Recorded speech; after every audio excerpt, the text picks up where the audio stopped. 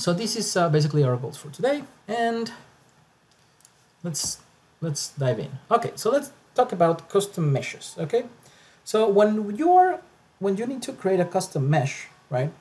And remember, there are different types of geometry in computer graphics, but right now we are talking about exclusively of meshes, and meshes are either created by, well, are always created by faces, vertices and faces, and those faces can be triangles or quads or any type or any other polygon, right? Usually we want triangles or quads. And here's a important difference that I want to discuss with you. There's a difference between the type of models we want for research and the type of models we want for production, for video games and VFX companies, and that is important for you to understand.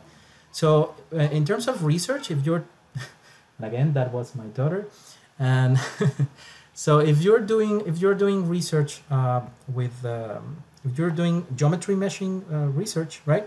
Either remeshing or just geometry processing research, we usually use triangular meshes, right? And those triangular meshes, they need to have a very specific topology.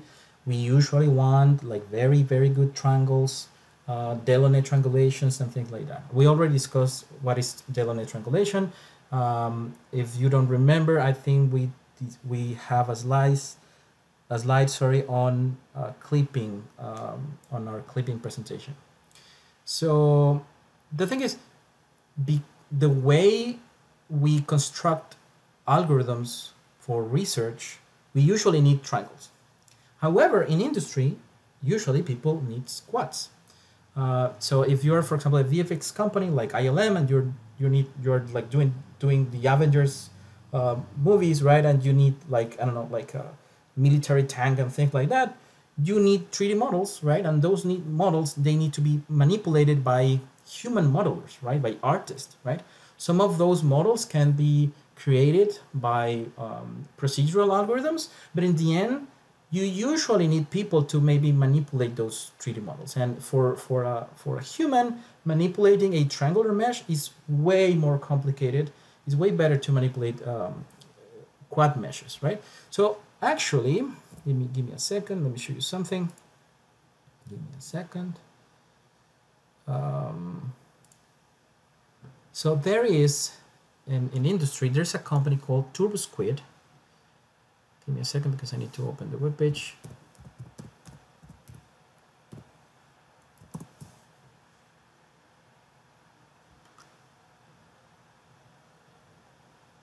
What?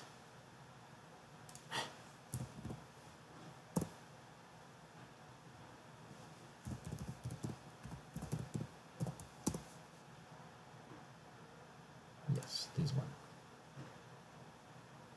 Just a second.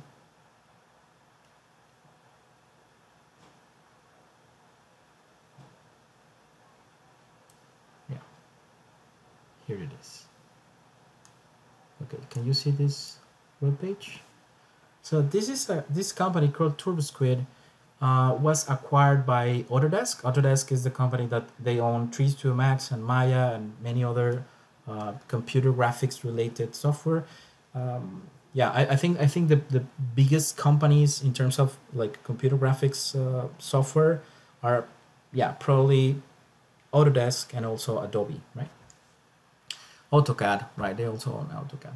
So they acquired this company, and this company is basically a repository of 3D models, but like really, really, really good 3D models, like industry-ready 3D models. So here, what you could see is the type of 3D models, the type of quality and the requirement of 3D models that is needed for example, a video game company or a VFX production company. And again, this is important because you might end working, for example, at I don't know, at Pixar as a 3D modeler, creating algorithms to create procedural models or something like that, because you have computer science background and you are, at least I guess, because you are taking my course, you are interested in computer graphics, so you are maybe, right? Maybe you will aim to work on these type of companies.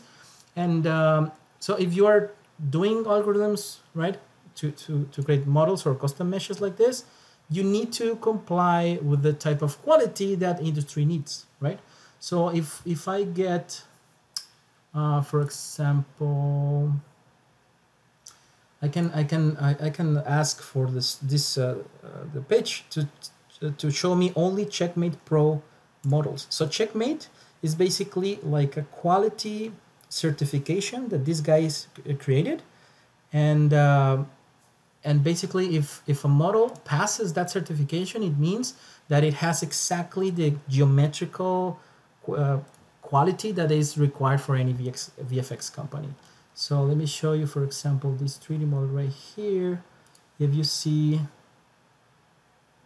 usually they have a lot of images and they have like a lot of description about the models.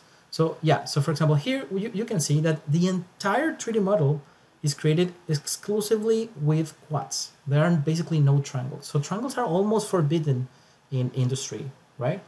This is for VFX industry. However, in video games companies, they usually want low poly models, and low poly models can have triangles, right?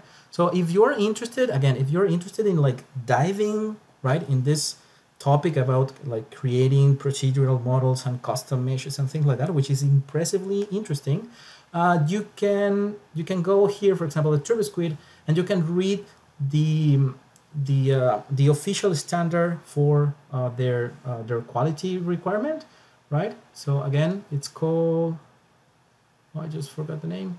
I just said it. Checkmate. Yeah, so basically Checkmate Pro. So you can go and read the Checkmate Pro certification, and you will understand what is exactly you need to to create models like this.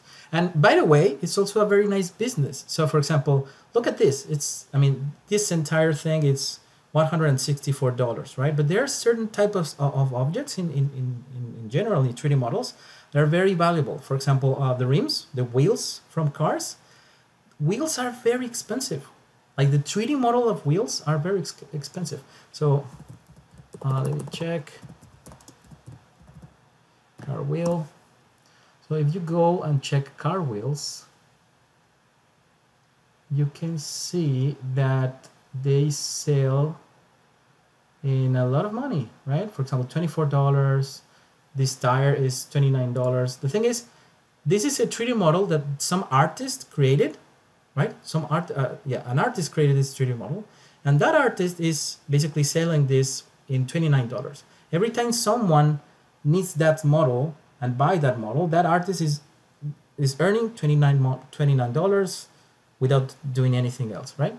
The thing is, you could develop the skills, enough skills to create, for example, a tool that can create not only one tire, but thousands of different tires. And each of those can be sold for $29, right? So that's the beauty of using math and using computer science, right? You can literally create procedural models that they could have the same quality as if they were created by a human, right? Okay, so that is just to inspire you that this is a very, very interesting topic in computer graphics for research, but also for business. Okay, so let's keep going with this. Let's imagine that we want to create a custom mesh that is basically like a very simple grid, right? Just a plane, right, with a certain amount of segments, right? So if we need to do that, we basically need to create two arrays, right? It doesn't matter if you're working on trees to the max or Maya or 3.js. We always need to have two arrays, one for vertices and one for faces. So basically the array of vertices will have just coordinates in 3D space, x, y, z coordinates, and the array of faces will have, for each face, basically, you have pointers to those vertices, right? And what I mean when I say pointers, I don't mean like C++ pointers. It's just like an index number, right?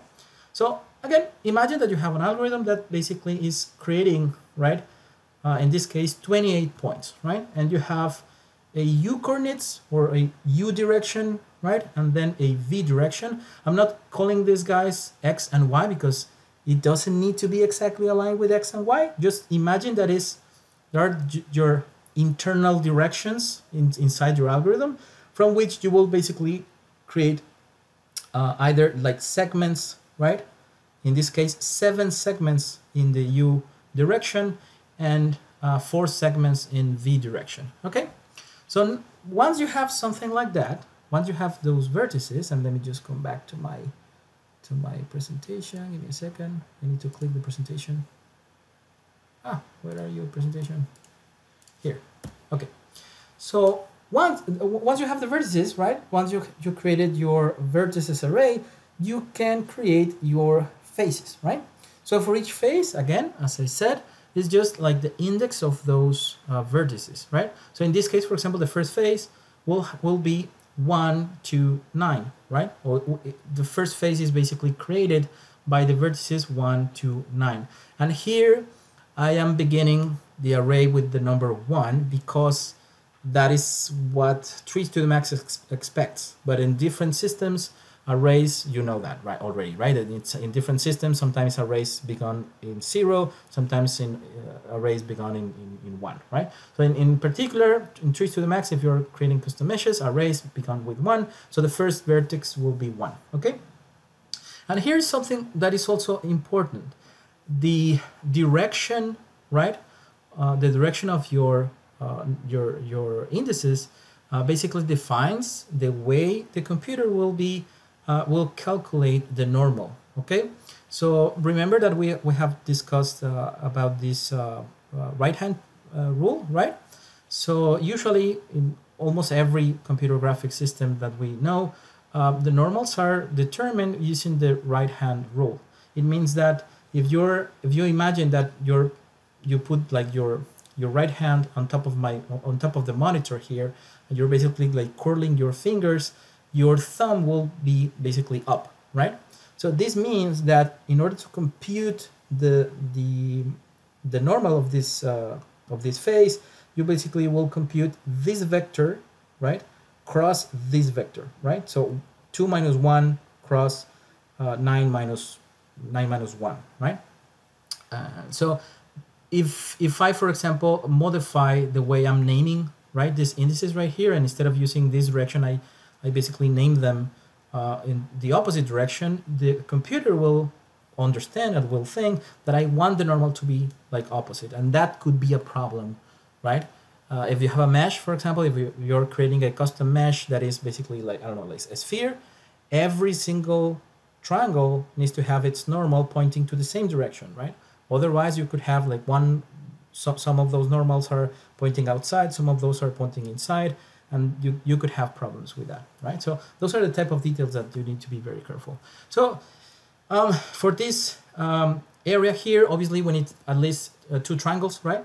So the second triangle will have coordinates, will have indices 1, 9, 8, right? 1, 9, 8, again, always following the same direction. And you basically just create a very simple algorithm to just keep going, right? And as you can see, right, whenever you're creating like the next phases, you will start to see a pattern, right? So this is basically phase number 1, phase 2, then 3, 4, 5, 6, 7. This side of phases are the ones that are blue, right? These are the purple ones, and you will see that basically there is like a pattern. So this, in this case in particular, seems kind of easy, but this is one of the things that are very tricky when you need to implement a custom mesh.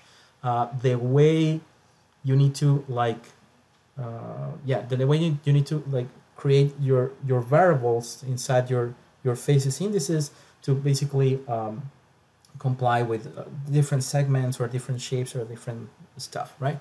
So yeah, that is usually something that it is kind of tricky to understand exactly what is the pattern that you're following. Here the pattern is super obvious, right? So the pattern is 1, 2, 3, 4, 2, 3, 4, 5, 9, 10, 11, 12. So for example, the next step here, right? It is 1, 2, 9, right? This 9, right, is basically the number 1, right, plus the number of U segments, right, which is 7 plus 1, right? So it's 1 plus 7 plus 1, it will be 9. And we will basically do that on our code, okay? And that's it. You basically keep going, and then in the end you have a custom mesh, right? So let me show you the example. Let me open Trees to the Max.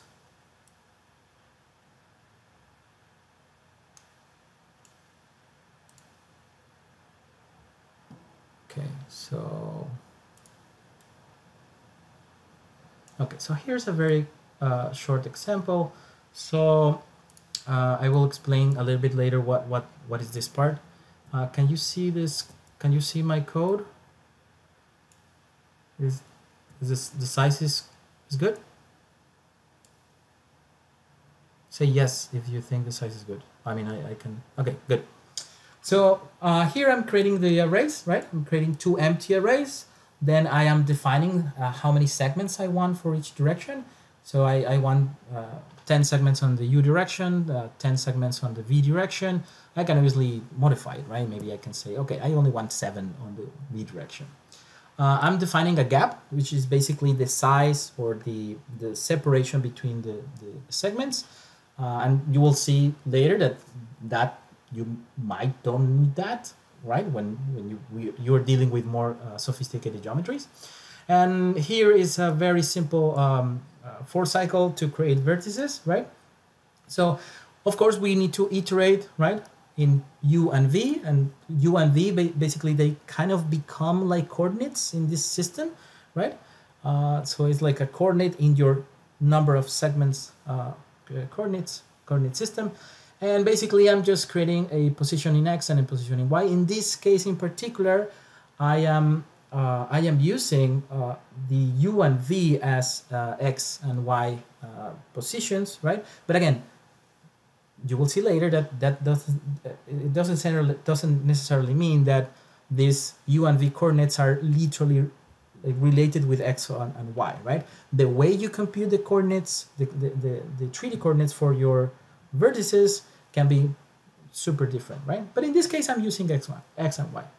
And I'm giving, for the set position, I'm giving 0. And remember, in 3D Studio Max, because it is maybe a bit confusing, in 3D Studio Max, the coordinates on the floor are X and Y. And the vertical axis is the Z. Maybe, I think someone already noticed that when I was doing my inverse kinematic extra video, right? And I think a lot of people got confused when you were answering the exam, and but you need to get used to that, right? So in computer graphics, we are always switching between axes. So for example, Maya is the opposite. Maya is using the ones on the floor are is X and Z, yes, and the Y is basically the one that is coming from your monitor. I think Unity is also using vertical Z. So yeah, depending if you're using Blender or Maya or whatever, sometimes you need to switch. This is just a convention for every software. So in this case, the vertical axis or the vertical coordinates, I'm just putting 0. So I will basically create like a grid on the floor. And I'm just appending, right, new vertex. I am appending to the vertex array. And then I'm creating my faces, right? And here's when it is sometimes tricky, right? So this is where I was telling you that you need to put your the pattern that you see when you need to create your faces, right? So we know the pattern. Let me just come back a little bit. So this is this pattern, right? So the pattern is 1, 2, 3, 4. The thing is, this is 1, 2, 3, 4 for this segment, right? For the next segment, it will be 8, 9, 10, 11, blah, blah, blah. For the next one, it will be 15, 16, 17. So you need to just do some very quick math to understand what is exactly the pattern. So in this case, the pattern for the first phase is U, right? Our coordinate U plus U segments times V, which is this variable that goes from 1 to the number of segments minus 1, minus 1, right? So basically on the first segment, that will be 0, right? So you are not adding the number of segments from U. On the next segment, it will be 1, so you're basically multiplying u segments times 1, right? And again, you can see the code and basically dive in this code and kind of understand it. And after you finish creating your or appending every single face on your faces array, at least in 3 to the max, you do this. You say, okay, new mesh is equal to mesh, and then you give the vertices array and the faces array, and we compile with Control E, and we have our custom mesh, right? And of course, it's very simple. It's just, right? You just agreed, but it's there, right? And it has triangles, and it's perfectly fine. And it is parametric, right? Because we can actually modify things. So if you want to, I don't know, play with other stuff, you could also say, for example, give me a second.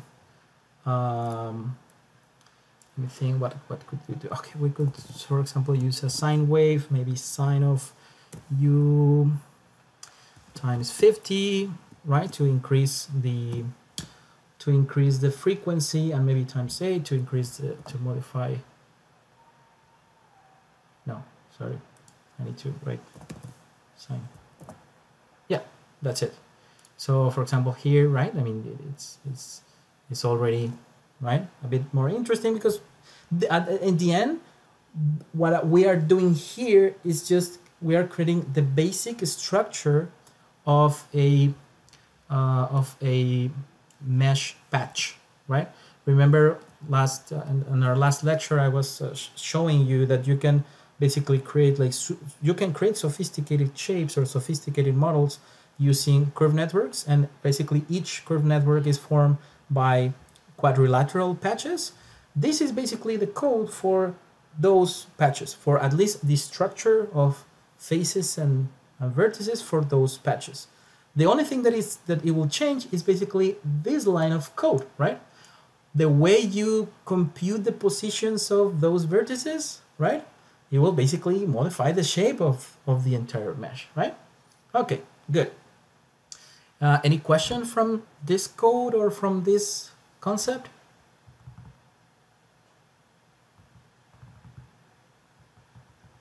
No? Can I continue? I guess so, right? Okay, good. So let's continue. Let me come back to my presentation. Okay. Okay, so let's now talk about Bezier curves. So, because again, what we have there is just the topology structure for a surface patch, okay? But now we want to modify the positions of those vertices using interesting curves, right? So the curves that we could use are basically Bezier curves. These are the most used curves in computer graphics, are super easy to code, and they're basically everywhere. Okay, so this is like a graphical explanation of a Bezier curves. These animations are very cool. I was about to create my own animations, and I just remembered that the Wikipedia page it has also these very nice animations. So I think this is enough, right, to understand. So basically we have different types of Bezier curves depending on their grade. So this is a quadratic Bezier curve, or a Bezier curve of grade 2, which basically has 3 control points and 2 segments, right? So it has 2 segments, it's quadratic. So this one it has 3 segments, so it is cubic. This one has 5 segments, so it's quartic, okay? And you can keep going. You can keep going creating like more sophisticated Bezier curves. But as you can see here in the animation, it's always exactly the same concept, right? So basically for each segment, you have a point, right? A fictitious control point that is just traveling along each segment, right? And that is basically a linear interpolation, right? I guess everybody will understand that. And then from those, in the case of quadratic one, in between those fictitious control points, right? They are obviously forming a line, and you also compute, right, another linear interpolation, and basically that is where your ending position will be, and that is your curve. In the case of the cubic, it's exactly the same. As you can see, for each segment, we have a fictitious green point that is traveling in this linear interpolation. And once you interpolate the first fictitious points, you had 3 segments, and now you have 2 segments, right? So basically, these green segments, right, are actually a quadratic Bezier curve, right? So a quadratic Bezier curve is solved exactly the same, right? You need to create, now these fictitious blue points are traveling along those lines as a linear interpolation, and quartic will be the same, right? So that is basically what we do in Bezier curves. Quadratic Bezier curves are sometimes useful. For example, that is what I wanted for you to use on your transformation assignment for the bonus part. But usually, what most computer graphics software uses are cubic Bezier curves. Okay. So again, let me show you code. Let's go. Okay. Give me a second. Okay. So let me.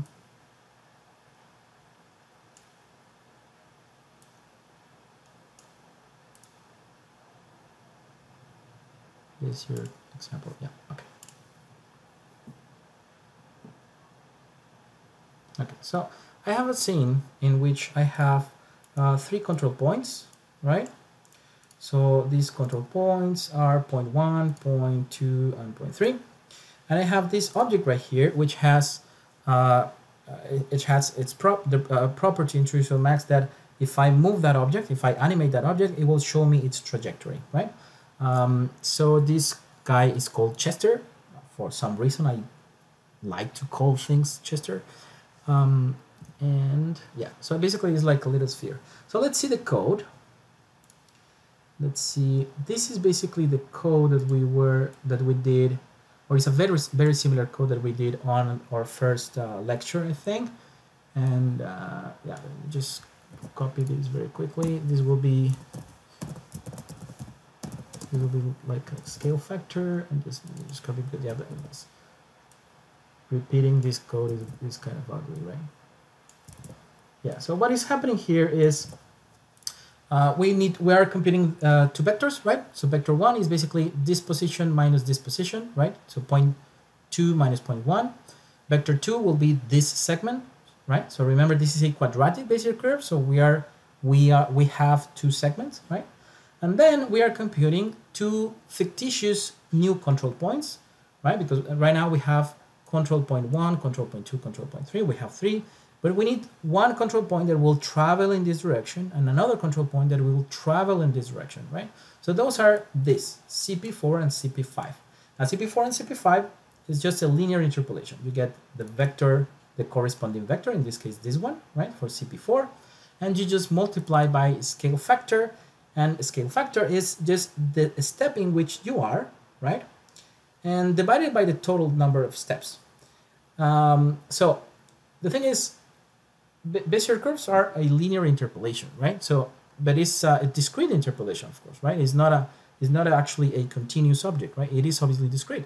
So you need to identify in how many segments, on how many steps you are defining your curve, right? So in this case, for example, I am defining my curve to have 100 steps. So basically, I have my animation is on, and I will animate this Chester object, right, from the frame 0 to frame 100, and I will basically have a sample, right, an interpolation sample for each of those frames, right, because I will basically have until 100. But I can modify that. I could, for example, modify that and say, okay, no, I don't want 100. I want only the first 20 frames. I will only send 20 segments, right? So depending on which frame are you, right? So maybe you're in number 10 or whatever. So for example, if you're in frame number 10, you are in frame number 10 out of a total of 20. It means that the scale factor will be 0.5. It means that that fictitious point 0.0 CP4, sorry, it will be basically at half of the distance of this vector, right? and that is just a very quick linear interpolation. Then you need to compute vector 3, right, the third vector, which is basically the line that is going along, or basically connecting those control points. And we have our new position, and that's it. So if I compute this code, this is basically the result, right? This is basically the curve. Don't mind about these weird lines. I think this is I think there is a way in 3 to Max to actually remove those things. Yeah, they look very ugly. But if I just unselect this thing, I think you can see. Yeah, if I put my mouse in here, yeah, that is basically the Bezier curve, right? And you can see that it only created 20 steps, right? I have only 20 steps on this Bezier curve, right? So this is a quadratic Bezier curve. What if you want to create a cubic Bezier curve, right? So in that case, instead of having 3 control points, now we need to have 4 control points. So I can create a 4th control point, which will be 0.04, and then it means that we will have 3 segments, right? 1, 2, and 3 segments. So I have now a function called cubic Bezier curve, which basically is computing vector 1, vector 2, vector 3, right? Which are basically these vectors, right? 1, 2, and 3. And then I have obviously the scale factor. It's exactly the same as the previous code. And I have now 3 fictitious points, right? Not 2, but now 3, right? Because I always need to create 1 fictitious point for every segment I have on my control points. So in this case, because it's a cubic Bezier curve, I have 3 segments. I have 1 linear interpolation for each of those segments. And then, instead of just keep going with this code, I can just compute the new position, sending or calling the quadratic Bezier curve with these new control points, right? And basically sending the same step and total steps. I mean, I could literally copy this and basically continue everything, but because I'm already have a quadratic Bezier curve, and when you create these 3 control points, now you have 2 sections or 2 segments, and now that is basically a cubic Bezier curve. You can use basically that information and just call the other function, right? So I will probably need to modify this. So this will be a cubic Bezier curve, and now I need to send another point, right? Because it asks for another point. So it will be number 4, and I Control E, and that's it. Now this is the curve, right? So as you can see, if I move the points around, the curve is different, right? And that is how you compute Bezier curves. I mean, Bezier curves is a topic that if you are still interested in that, the geometric modeling course from Ala Schiffer, you will, yeah, they will talk a lot about it. Yeah, you can get way more information there, but this is basically the basics and the way you can code it, which is basically the most important thing, right? There are other ways to implement Bezier curves. You can also, I mean, here I'm using a method based on vectors. You can also compute Bezier curves using Bernstein polynomials, using matrices. Maybe some of you already done that before. You can also compute Bezier curves using something called Bezier course of division, which is like, it's a very nice way to compute Bezier curves to make them like adaptive to its curvature. But again, those topics are from that other course, which is geometric modeling and not computer graphics, right? Okay, good. So let's keep going. Questions about this code, Bezier curves? Would the amplitude increase if we increase total step? If by amplitude you mean the curvature, no. No, the curvature will basically be the same. The only thing is, so give me a second. Yes, Peter is exactly saying the answer. So if you increase the steps, just your curve will be smoother, right? Because you have more steps, you have more segments creating the same curve, right? If you have just a couple of curves, Yeah. Let me show you something very quickly, because I can simulate that on Trees to the Max very quickly. So if I create a Bezier curve here, sorry, give me a second. So this is a cubic Bezier curve. Okay. So this is the first control point, the second control point, third one, right, and fourth one. Okay. So here, 1, 2, 3, 4 control points. Here, Trees to the Max allow me to modify the steps, right? So if I ask less number of steps, the curve is exactly the same. I'm just sampling less steps, right? So my curve looks horrible, right? So if I increase the number of steps, that is basically this part of my code, I was computing 20. Yeah, just my curve looks better, right? Or here in Trees to the Max, for example, you have this button here that it's called adaptive, which basically will give you the right amount of segments depending on the curvature, right? So you just don't care. And that is done using subdivision Bezier curves. But yeah, that is basically a more advanced topic that I just will have no time to cover that part. But yeah, it's a very good question. Okay, good. So any other questions about this? Okay, so here's a question for you. Look at this curve. Do you think this is a Bezier curve? What do you think? No, Michael says no. Why not? P should not be on the curve. Ah, yes. Thank you, Michael. Yes, the formal explanation of that, of what Michael says, and Tommy is saying it says on the next slide. Yes, you're spoiling. Spoiler alert. Yeah, that's why I don't quite like to give you the PDFs before. So one super important characteristic of Bezier curves is that Bezier curves only interpolate its first and last control point. So look at these images, right? They're only touching, right? It doesn't matter if it's quadratic, cubic, quartic, or whatever. They're only touching or only interpolating, right? The first and the last one, right? So the first and the last one, the first and the last one, right? So here it will touch the last one, right?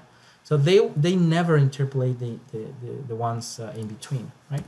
So yeah, this is not a Bezier curve, because Bezier curves only interpolate the first and last point. So the thing is, these are actually two cubic Bezier curves. And this type of construction, it's called spline. And again, splines are ubiquitous in computer graphics. They're everywhere, and we use splines for a lot of things. We will, in this case in particular, we will use them to create custom meshes and modeling. But yeah, they're just everywhere. Okay, so a spline basically it's like a collection or a set of Bezier curves. Usually they are cubic Bezier curves, and they're basically together, right? They need to like join in a very specific place, and they also need to be continuous. Continuous means that the same curvature, right? You have exactly the same curvature coming out from this curve on the left side and coming in on the curve on the right side. And so here you can see that originally we had 3 points, P0, P1, and P2. So again, this is a spline. So we have one cubic Bezier curve on the left side and one cubic Bezier curve on the right side. And these points here are basically the missing points, right, for you to construct a cubic Bezier curve, right? So these will be, give me a second to show you. Right, so these will be like L0, L1, L2, and L3, right? Basically the control points from the left side or from the left cubic Bezier curve, and R0, R1, R2, and R3, which are basically the control points from the right side, right?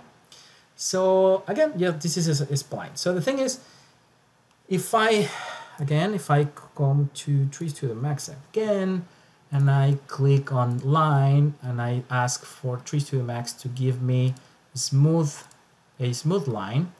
If I click on my monitor, right, and I left click, I have a beautiful curve which is smooth, right, and it is interpolating these 3 vertices, right?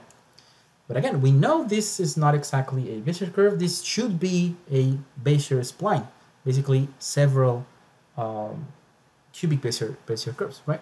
So if I right click and I ask 3 Max to like recompute the Bezier curves, I will see that indeed these are 2 cubic Bezier curves, and I have 1, 2, 3, 4 points for the first one, 1, 2, 3, 4 points for the next one.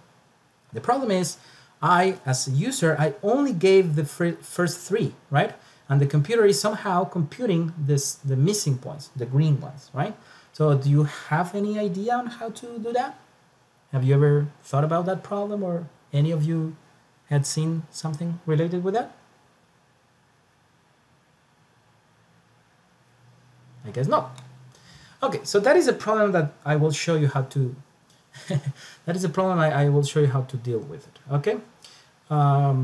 So, and it's not trivial in computer graphics. This is a very important thing in computer graphics because again, everybody uses this type of splines. AutoCAD, Maya Blender, Illustrator, Photoshop, whatever, everyone has this type of constructions, right?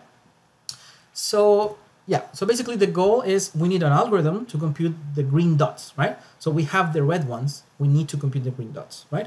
They're also called handles. So in general, in computer graphics, when you're talking about, right, like moving things around, they're usually called handles. And the thing is, they cannot have just any position, right? They must have a very specific position for the curves to be continuous. Again, continuous means that they have the same, that the left side has the same curvature, right? It's coming out with the same curvature that the next one is like coming in with the same curvature. And for that to happen, this vector right here, basically the vector L2 from L2 and R1, you will see that this segment right here, so basically the segment from P1 and R1 needs to have exactly the same length than the segment P1 and L2, right? So that is super important. Again, if you take the geometric modeling course with Ala Scheffer, you will see that. That is one of the things that we need to have a continuous curves. So this segment need to have the same length, and also they need to have opposite direction, right? So they need to basically point to the same direction. Again, if I come back to 3 Max and I show you, I can take, for example, this handle, and I can modify its position. And if I, for example, change the direction, I guess everybody will, what happened? Yeah, I think everybody will agree that the curve is not continuous anymore, right? Because I'm changing the direction from which the other curve is basically coming out or coming in. And if I modify, maybe I keep kind of the same direction, but I modify the size, it also looks weird, right? So yeah, I'm also distorting the continuity, right? So in order to have really real continuous curves, we need to comply with that rule. So yeah, the thing is, there is a hard way to compute those green points.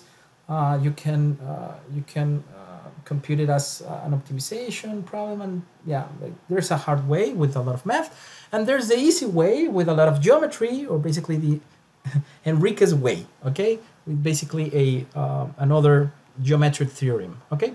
So I developed this theorem, or this geometry construction, a couple of years ago, and I've been using it for many years, and it actually works pretty well.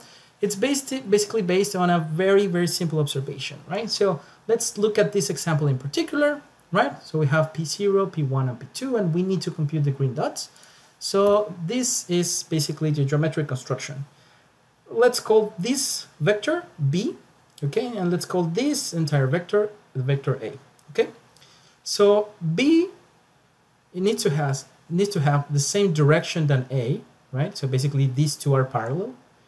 And B has 1/3 of A's length, okay? And that's it. That's is that easy, okay? So this, because again, I mean, I have A, right? Because I have P0 and P2, I have A, right? So this is just, again, it's a parallel line to A, and it has a third of the length, right? And the same observation happens to be exactly the same for these points right here, right? With that observation, I could maybe compute the L2 and R1, and then this segment right here, right, is basically parallel. So the segment D is parallel to C. It has the same direction, and is 1/3 of this, okay? And the segment F has basically the same direction of the segment E, and it has exactly 1/3. And with that very simple geometric construction, you can compute those green dots super easy using vectors, and you don't need to do any fancy stuff. So for example, if we come back here, maybe the first one you could compute could be, for example, R1, right? So R1 would basically be P2 minus P0, right? So this vector is right here, P2 minus P0, right? Divided by 6, right? Because now if this entire segment is 1/3, it means that this small segment is 1/6, right? So basically you take this vector, you divide it by 6, and then you just add B, right? And that's it, you have R1. If you want now to compute L2, you just basically just invert R1, and now you have L2. And if you have now R2 and R1 and L2, in order to compute this guy here, right, L1 is similar, right? So I have this point already, right? I'm already computed L2.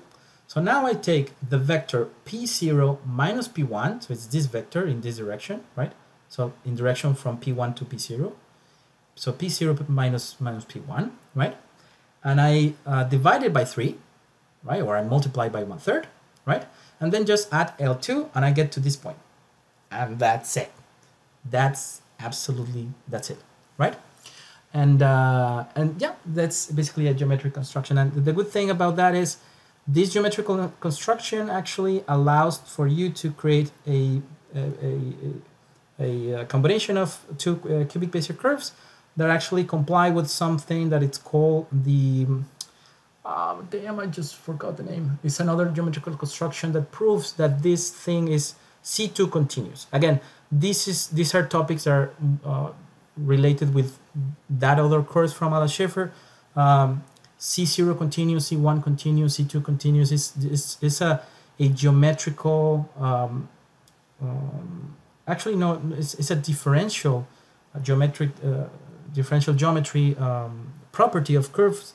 Yeah, but again, I don't want to dive in that thing because that is not the topic of this course, and we don't have time for that. Okay, but for you, just that's it. That is a geometrical construction that it will give you exactly the same result, mathematically, numerically, exactly the same result as if you do the hard way. Okay, so let me show you something. Give me a second. And okay. Oh, okay. So someone is asking, sorry, why do we want to calculate the handles? Well, because without the handles, you cannot compute the curve, right? So this is a cubic Bezier curve, right? So because it is a cubic Bezier curve and you want to compute the curve, you want the curve, you need to have 4 control points, right? You need to have 1, 2, 3, 4 control points. And originally, you only had 3 points, the red ones, right? So if you only have the red ones, you have not enough information to compute Bezier curves, right? So you compute the green ones, and now you have enough information to compute those cubic curves. Okay.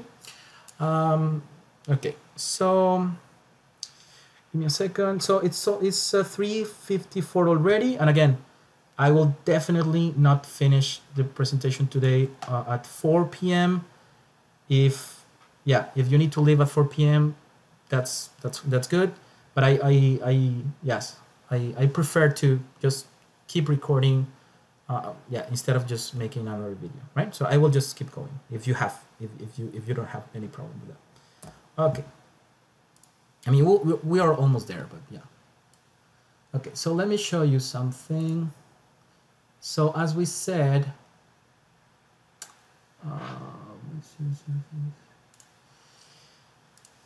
so we had a code, right, in which we had our code already that basically has the topologic structure, right, for a quad patch, right? That is basically the first code that I show you there, right? So the only thing that you need to modify to that code is just to modify the positions of those vertices, right? So now, because now you know how to compute Bezier curves and Bezier splines, right? You can use those functions, right? Basically, you will basically need a function. If you give, for example, three points, you will need to create a function that basically computes that geometrical construction that I showed you before, and that will basically create 4 points for one side and 4 points for the other side. So now you know that you will need to interpolate your positions between two cubic Bezier curves, right? One on the left side and one on the right side. So if you have, for example, if you, for your curve in particular, you want to have, I don't know, like 40 segments, right? You know that the first 20 segments will be interpolated on the left cubic Bezier curve, and the other 20 segments will be computed on the right side of these curves, right? So basically, literally, you need to divide 50-50, right? Like 50% of your steps are going to be in one side and the other 50% on the other side. So now you have enough functions already to basically combine them with the other code, and you can basically create a way more sophisticated mesh, right? So here's an example. So here I have something that I'm just like taking this way further, right? And I have a lot of points here. So I'm not even I don't even have only 3 control points, but I have a lot of control points here. So I have the first line of control points, which are these ones in blue. Then I have, for example, these guys in green, right? So basically, my code will interpolate a Bezier spline, right? Like interpolating the blue ones, another Bezier spline interpolating the green ones, another Bezier interpolating the red ones, right? And then, right? And that information is basically, it will basically create a custom mesh using exactly the same logic, the same topologic logic from the first code, right? So let me run my code, and no, this is not the right code. This is this one. Okay. Make space. Yeah, and that's the surface. See? So the surface is interpolating the points, and it has a beautiful grid topology, right? I've modified this a little bit. So in this case, I just simplify. Instead of creating triangles, I'm just creating quads. I thought it was easier for you to visualize the mesh, right? But yeah, but this is a way you create custom. You can create custom models, and they can be like way more sophisticated than only like a cube or something like that, right? And someone is asking, what is the difference between this and patch surface? Well, this is somehow this is a patch, right? So every, yeah, I mean, every, if you can imagine that there are like splines going through these points right here, right? Splines. Every section that has 4 sides like this is basically a patch, right? Maybe your question is related with other type of surfaces, because in computer graphics there are a lot of different surfaces, and we have also NURBS and tensor product patch surfaces. So there are other types of surfaces, and they're sometimes geometrically similar, or the type of surface that you can obtain is similar. But in this case, this in particular, this is a surface created using Bezier splines, right? So yeah. But yeah, there are a lot of different types of surfaces, And again, that is basically covered on this on that other course, right? So if I move the control points, my surface will be modified, right? So this is exactly what's used, for example, to create the famous Utah teapot. I think a lot of you already know this model, right? This was basically the first parametric model in computer graphics. Okay, and so it was created by Martin Newell, if I remember correctly, from University of Utah, and it is part of the primitives on trees to the max. It's just like, yeah, it's a fun thing in trees to the max. They just included a Utah teapot, and but it's a parametric model, right? So give me a second. So obviously, I mean, I can obviously modify its radius. I can modify its segments, right? Because, right, we have some equations there that I can modify, and I can modify the segments, right? And I can modify like which parts of the body I can see, only the handle or the lead or whatever, right? And let me show you. These are actually the original like the original sketches from Martin Newell when he was created this. I think this was in the 70s. I don't remember the year. Maybe it's there. No, I don't think so. So let me show you. So here's like a zoom, so you can see how he was basically like getting this paper, and he was basically putting like the vertices, right, for this spline constructions, right, to create a Utah teapot. And again, the same principle here, exactly the same, exactly the same principle of creating a specific a specific algorithm to create a specific topology, and defining points in space using Bezier curves or Bezier splines can be used for creating whatever you want, basically whatever you want. So, for example, in a video game company, if I don't know, imagine you're. I was talking about this like a day ago with one of your classmates. If you're, for example, a VFX company, and you're creating a new movie for whatever, Avengers, right? And suddenly, and the script says that you need to show a planet full of monsters, right? And you need to create 10,000 monsters, because you will basically have like a battle or things like that. Each of those 10,000 monsters that will appear in the movie, they cannot have exactly the same body, right? Some of them need to be like a little bit taller, a little bit like maybe stronger or not. The clothes need to be a little bit different, right? So usually you will have a group of artists from the art department that they will create like the concept art from those monsters, and they will maybe create like 2, 3, 4 different variations from those monsters. Then you have the modeling department, also artists that will create like those models, right? Maybe again with maybe 2, 3, or 4 different versions with different heights or different body shapes or things like that.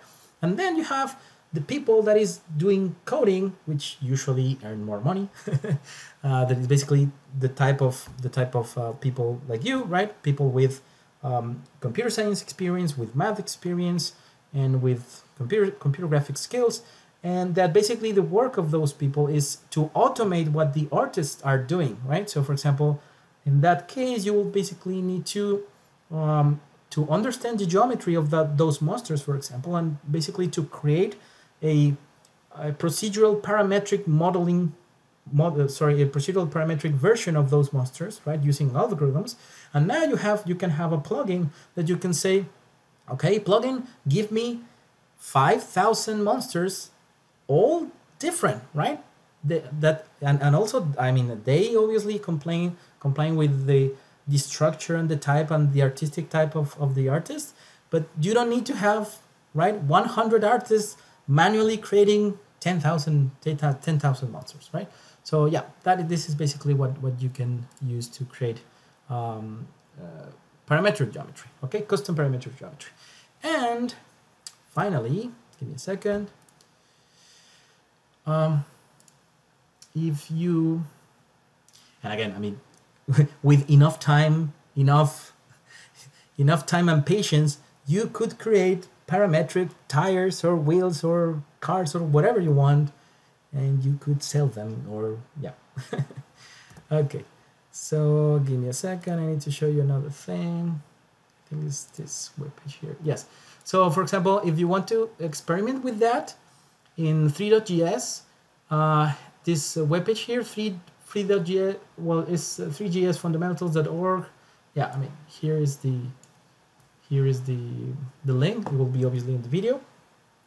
You can see here that the code you need to create custom meshes in 3.js. You don't need this for your next assignment, because your next assignment will be a ray tracer and it will be entirely on C++. And part of that assignment will be to create triangle meshes. And so you basically will need to implement this using C++. But if you like to experiment or do things like that in 3.js, this is basically the code. I search on internet searching for several examples. I think this one is probably the most complete example. And yeah, so you can basically play with my code or combine with this type of things. And it's basically exactly the same structure. You need to create an array of vertices, an array of faces, and then you create your custom meshes. The part that is a bit tricky, and I am not covering I am not covering here because again we just wouldn't have enough time to discuss, is the procedural creation of your texture coordinates. That is something that obviously will take a lot of implementation and a lot of time, and is not completely trivial. But yeah, but if you want to experiment, you can experiment with that. Okay, so now we already have 1 hour, but I still need to give you the introduction to ray tracing. Okay, I promise it will be a bit fast. So, questions? Any questions?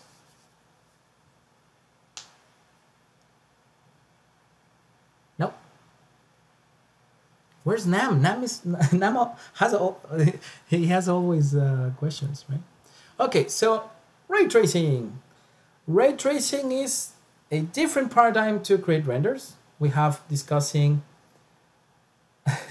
But yeah, we were discussing real-time rendering, right? This rendering pipeline. This is a totally different idea, okay?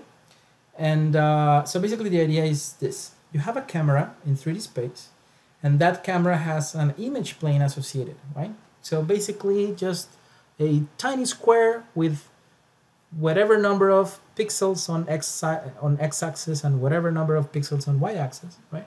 It's basically just in front of the camera.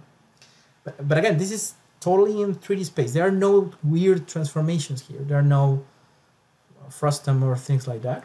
You just have a camera in 3D space, an image plane, and you basically take the coordinates of those pixels in 3D space, and you create rays, you throw rays from the camera in the direction of those pixels. So for example, this ray in particular will be this position minus the camera position, and you basically just create a ray. And you throw a ray to the world, hoping to hit something, right? And whatever you hit something, in this case you're hitting, for example, the sphere, you need to compute the intersection between that ray and your sphere, and you now have a point in that surface from which you can compute the color, right? Because in the end you are basically throwing a ray for each pixel, which means that you would need to compute the color of that pixel in particular, right?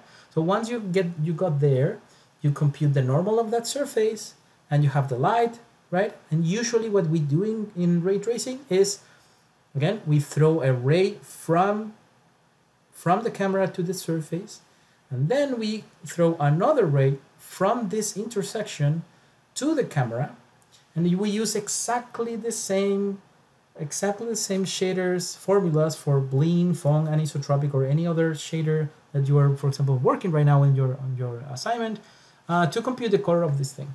That's it. So ray tracing basically is trying to mimic what happens kind of in real life. The only difference is that in real life the things are a bit different. What usually happens is that light comes from the light source, right? So imagine that we are throwing photons from the light source.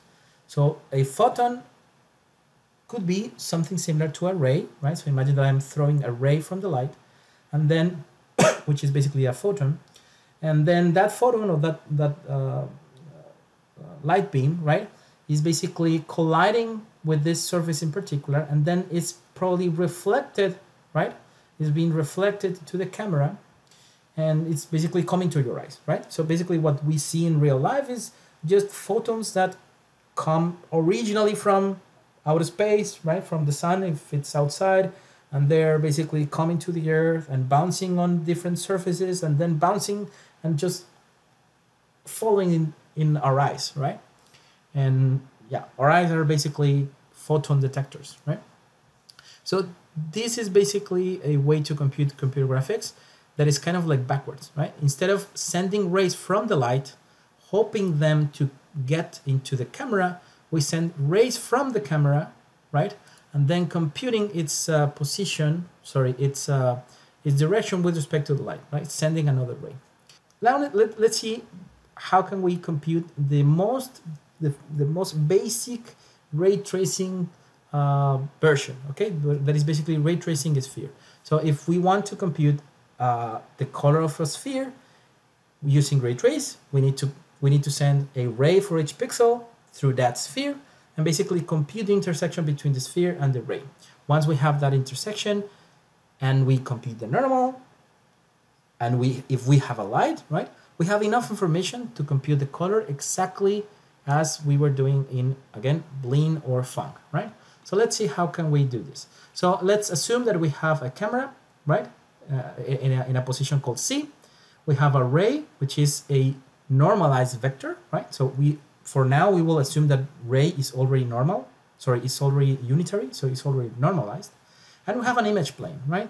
So for each pixel on this image plane, we will basically send a ray. So in this case, I'm sending this ray, and I want to compute the intersection between that ray and this sphere, which has a position called S and a radius called R, right? Okay, so the first thing that you need to do is basically to compute the angle between this vector V1, which is basically the vector between the camera and the center of the sphere, right? So V1 is S minus C. And we need to compute this angle, right? Angle theta. So angle theta will be the inverse cosine of the dot product between the normalized version of V1. So I put a little hat, right? So remember, whenever you see a vector with a tiny hat on top, it means that this vector is unitary, right? So you need to make it unitary. So a dot product between the unitary version of V1 and ray, which is already unitary, and you compute the angle, right?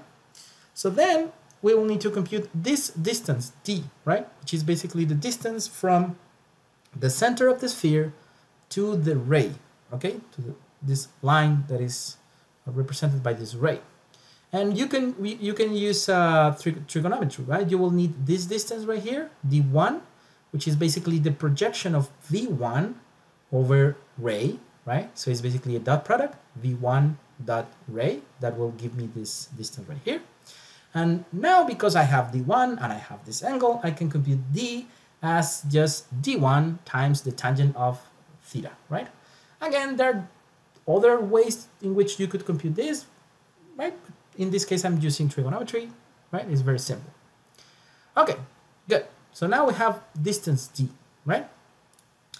Now, what I want is not distance d, but this distance, right? Because I need to compute this point right here. I need to compute the point I, right? So if I have this distance, it will be very easy for me, right? Because I just need to basically scale the ray vector to this distance and I will get to the intersection. So basically I need to first compute this distance right here. I call this distance A, right? So do I have enough information to compute A? Well, it turns out that I do, because this angle right here is a right angle, right? Do you agree? Because again, remember, this was basically the projection between V1 and this vector. So this is a right angle, right? So I have D, I have this is a right angle, and I have this distance, right? Because this distance happens to be R. right? This is obviously R.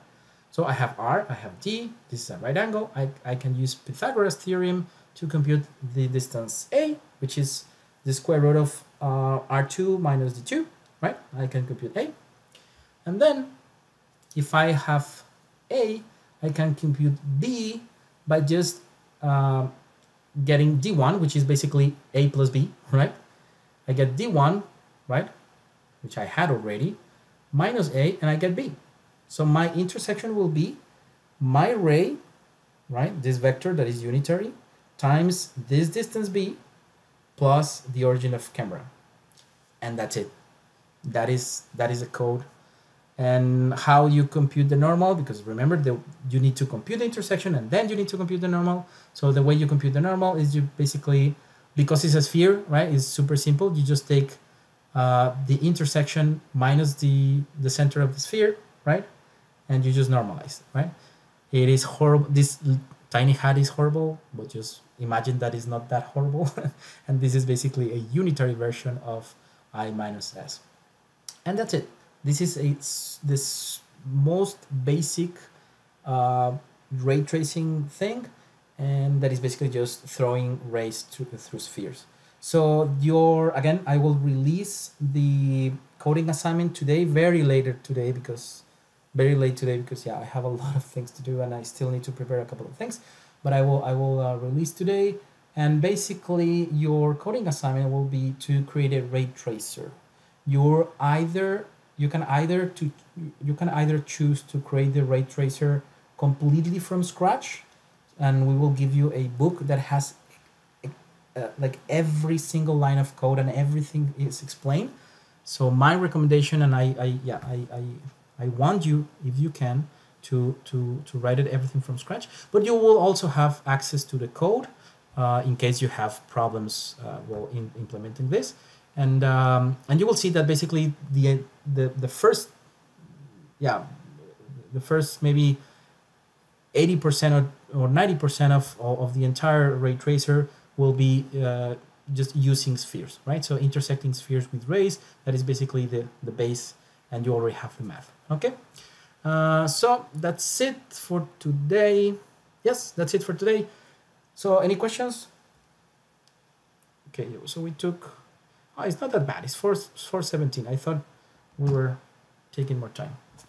Yes, David has a question. Give me a second. Oh, what happened?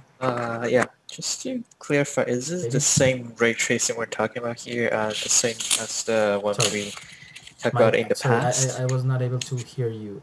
My volume was... Yes, I can hear you now. Oh, okay. Yeah, I just want to clarify if is this the same ray tracing we talked about when we are talking about like creating shadows with the ray trace? Yes. Yeah. When we talk about... It's the same way. Yes. Yeah. I mean, it's very similar. Yes. Remember that when we were talking about shadows, one of those type of shadows was ray tracing shadows. That it is. That's why it is exactly the same. It is exactly the same, and that will be also part of your assignment, by the way, to compute shadows using ray tracing. Yeah. Okay. Thank you.